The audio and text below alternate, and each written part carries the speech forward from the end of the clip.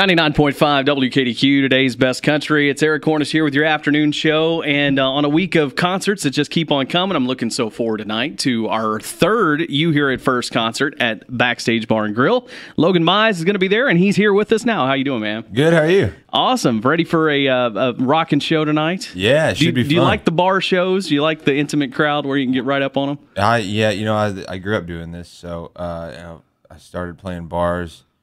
Back in Wichita, where I'm from, a long time ago, and then in Southern Illinois, where I went to college. So it kind of feels like home a little bit. Okay, cool. So you went to Southern Illinois? Are you Saluki? Yeah, I'm a Saluki. I only went 2 years. I dropped out. Yeah. But don't listen to me, kids. Yeah, but that's not far from here, so I'm sure we definitely got some Southern Illinois folks that are coming over today, so that's cool. Yeah. Awesome, man. So what type of show? I mean, from the stuff I've heard from you, it seems like it's pretty upbeat rock and stuff. So yeah, I grew up listening to a lot of the Heartland rock guys, like Mellencamp and Petty and Springsteen and all that stuff. And I love country music too. I'm a country guy. Alan Jackson's one of my favorites. But we try to keep it a really up tempo rockin' show and it's a lot of fun. And we'll try not to crash scooters around town. I hear you were doing that last night. Oh man, we got the biggest mistake we ever made. We bought these 3 scooters. We got one of them looks like a mini chopper, like a mini Harley, and then we have 2 other little scooters. But the guys, for some reason, can't seem to keep them off the ground. I think last night they got wrecked maybe 5 or 6 times. And I don't even know if they run anymore. One of them got wrecked into a house. Oh, at that's not good. 2 o'clock in the morning. It was bad. Well, yeah, you all fit right in here in Evansville. Yeah. You stay around long enough, you'll see a lot of those mopeds and scooters hanging around town. Nice.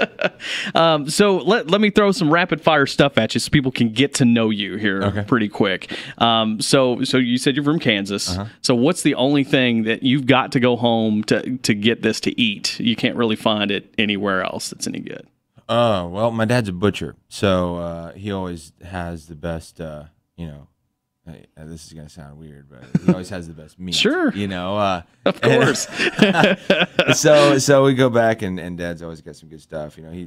He's been a butcher my whole life. So actually, I got tired of steak growing up. I was like, Dad, I can't eat steak one more time. This is what we eat every day. And so, but yeah, it's great. And he knows how to grill it right. It's good. Awesome. Okay, if you're gonna binge watch anything like on a Sunday afternoon, what would it be? Oh man, I'm not much of a TV watcher. I think the only show that I really watched a series from start to finish was Parenthood, because my wife was into it and she got me watching it. And I was sad when it ended. It only went like 4 or 5 seasons.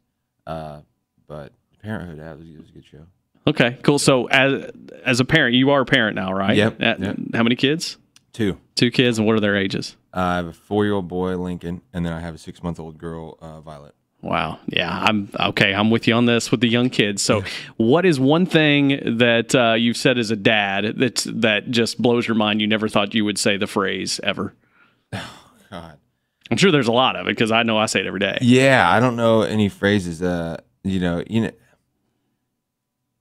You never think that your kid's going to do anything bad, and then they'll tell these little white lies, like try to not white lies, just straight out lies. Like trying to get out of stuff, and you never think you're going to have to face a situation where your kid just lied to you about something, and you have to face that, because you love them and they're cute. You don't want to. And then they say that, and then next thing you know, like they're in big trouble, and you're really mad at them, and it's just crazy how that happens. It's wild as parents, and then some of the stuff for me, it's like we don't lick the front door. It's like when would I have ever used that phrase? But, oh man! And my kids are horrible liars too, so I get it. You can just see it in their eyes, but then they'll turn around and make you smile 1 minute later, right? Yeah. All right, man. Well, looking forward to tonight, and we're going to play the first single that you had out. Tell us about it. Can't Get Away From a Good Time was the first single on Sony Nashville, and it was an independent release. I was an independent artist for years, so it was the last independent song I'd put out, and it's a goofy song. It's just a fun. But it's a true. I mean, if you live in a small town, it's a true story. You go outside to mow your lawn, and next thing you know, you got 7 people over there, right?